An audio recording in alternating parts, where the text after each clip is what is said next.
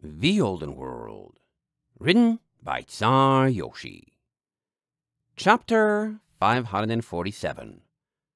I'll Show You. Valet stood in the middle of Shinespark's room, going nowhere, her friend held against her with a wing.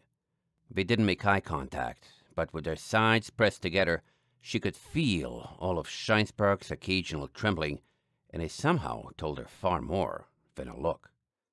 "Think out loud here," Valet murmured. "Keep talking.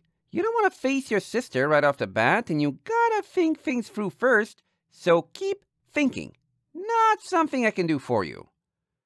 Shinespark bit her lip, putting a little more weight on Valet. "I have been showing her favoritism all these years," she admitted.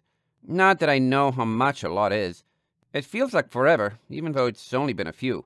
But we probably see things on the same time scale, so it would feel like just as forever to her." Valet frowned. "This about getting dumped with a whole lot of responsibility when you were just a kid and having to grow up with all that? I know you felt bad about that before, I mean. That has to do with this?" Shinespark took a shaky breath. "Yes, I don't like doing it, but I wish I didn't have to handle incidents like this right now. Why couldn't this have waited a few years or forever or just never have happened?" "Hey," Valet tightened her grip a little, weathering the shudder. "You were how old when all this started again? You're 19 now, and you got your cutie mark 7 years ago, so 12? 12, Shinespark agreed, voice getting a little nasally. 7 years ago. Well, hey." Valet shifted so she could more comfortably hold Shinespark's weight, not breaking away or leaving their spot in the room.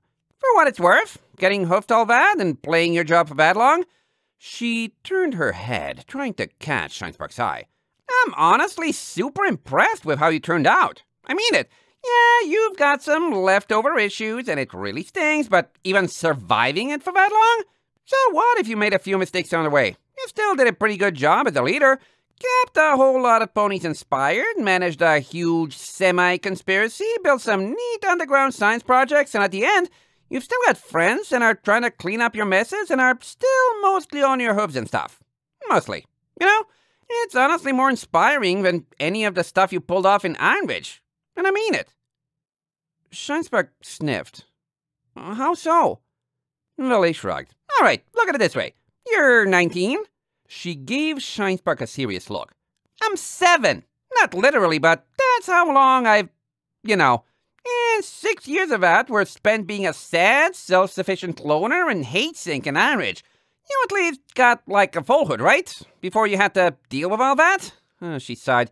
"Bananas, I'm not even there yet. Don't know if I'll ever be. At some point, something's probably going to really seriously clue me in on exactly what I missed out on by never growing up and never having parents and never doing literally any of that stuff that normal, healthy ponies build their lives on, and it'll probably be yet another stupid thing that messes me up, but I don't feel it yet. And you're just like, I don't know. I seriously want to see you get through this, for both of our sakes. Don't tell anyone, but I'm kind of scared." "Oh, you're scared." Shinespark sniffed again, more wetly this time, but there was no malice in it. She swallowed. "I did take on a lot. I could have refused, but I didn't. Everything I did was about being responsible, and I bore it proudly. And when I failed because I wasn't good enough and made a split-second decision to break my bond with Brain, and in doing so allowed the Skyport to be destroyed. And now you and everyone else are telling me that I don't have to take responsibility for that failure because it wasn't my fault because I was too young and inexperienced to have been expected to do the right thing anyway.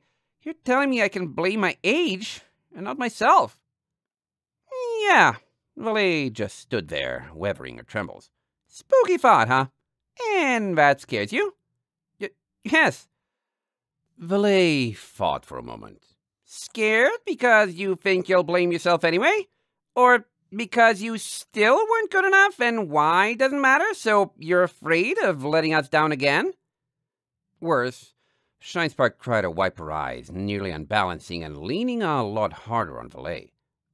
I'm scared that Granada's in the same boat." "Something about her?" Valet guessed, running out of things to say and deciding to just let Shinespark talk. "If I blame it on my age, Scheinsberg began. Which I could do. I really want to. I want someone to tell me it's all right because I was too young to know better and made mistakes anyone would have. I know it's true. Even Herman said so in the Skyport. He used me against myself, and he was a scumbag, Valet consoled, rubbing her back a little. I kicked the stale for you. Scheinsberg swallowed. That'll mean I won't be responsible for my actions, and it's still something I did.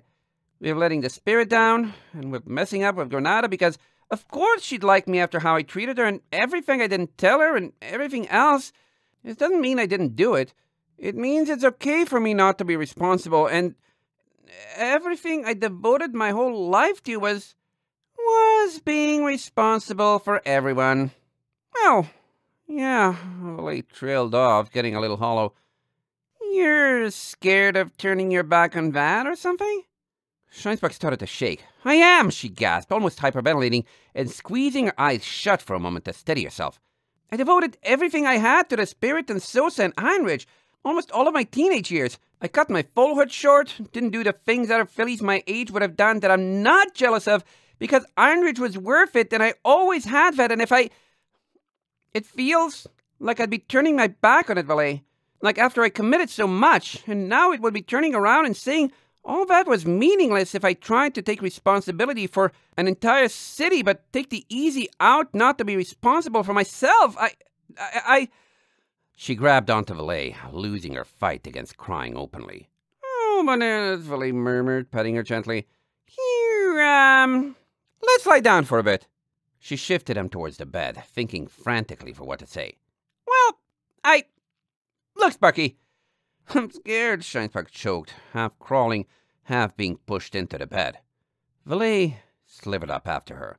I'm scared that if I can't even apply everything I stood for to myself, I'll have just wasted those 7 years of my life, and they won't mean anything, and I'll be nowhere.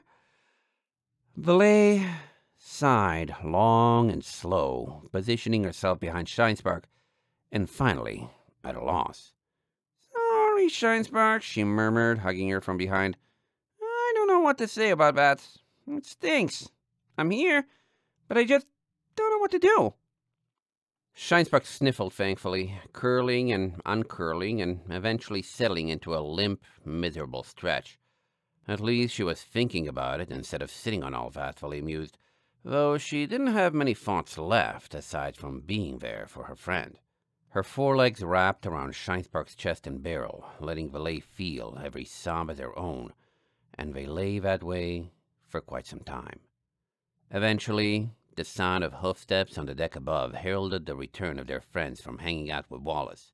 Scheinsberg had quieted, though she still occasionally trembled, and made no move to escape Valet's grasp. The door was shut, and nobody knocked, the ship eventually settling back into its usual silence. More time passed, enough that Valet was sure the thought of getting up had crossed Scheinsberg's mind. But she hadn't, so Valet stayed there as well. Hey, she finally whispered, after an afternoon without sleep, once all her friend's tears had finally run dry. Sparky? Scheinsberg's tail twitched. She was listening. I figured out what to say. Did you? Scheinsberg's mouth sounded sticky, and Valet guessed she needed a drink. Yeah, I did. Valet smiled into the back of her neck. You want to hear it?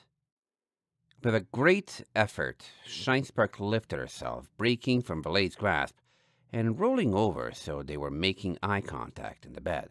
It was darker than earlier, now that the early afternoon sun was no longer shining on Scheinsberg's curtained windows, but there was enough light in the room for her sapphire eyes to glint just a little. She wanted to hear what Valet had to say.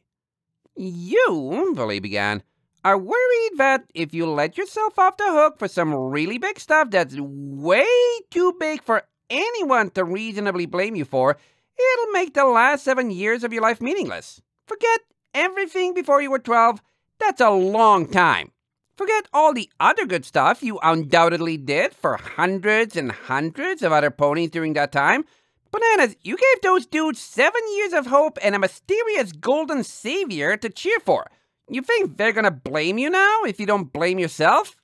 Nah, none of that matters. It's about how you feel about yourself, and if anyone knows how thinking a huge part of your past is worthless feels... Her eyes narrowed. It's me. Valet nodded as she spoke. 7 years after you were 12? Try your entire life as far as you can remember, and I don't even get to say I did some good stuff with that. I was a jerk, Shinespark. So, yeah, I've been there. You want to say all that time was useless and worthless and wasted? Cool. Someone might try and talk you out of feeling that way. It's not going to be me, because I have no clue how, but I do know how it feels. I've been there. I'm there right now, and Bananas, you're not alone. She pulled herself forward, hugging Shinespark tightly again. And you know the best part? It's been messing me up, really badly. Especially with puddles right before all the pirate stuff when I was just finding out about nightmare modules. Practically turned me into an edgy wreck, and I hate being that way. So, you know what I'm gonna do? What I'm gonna promise? Opening her eyes again, Valet pushed herself far enough back to see her friend's face. I am absolutely done being a basket case about this. No more! If you gotta choose between letting yourself feel like it's okay to say you weren't ready for all that and feeling like those years mattered, screw your past. We got time. We've got decades ahead of us, and those are what matter. Maybe someday you can come to terms with it another way, and that would be awesome, but right now, I'm the queen of doing what I want, and having wasted some time in the past isn't gonna stop me. And I'll do this for you. She took a final breath. I'm entering Wallace's Dump Tournament, not because I've got a wish for Garshiva, but because I can. You hear this, Shinespark? I said you were cool earlier, that I find you inspirational for standing a chance after going through all that. Well, I'm going to be the best role model you ever saw. You just watch me. You watch me, you hear? If I can get by and live life to the fullest, even though my past is wimpy and wasted and useless, you can do it too. I promise. End of chapter 547.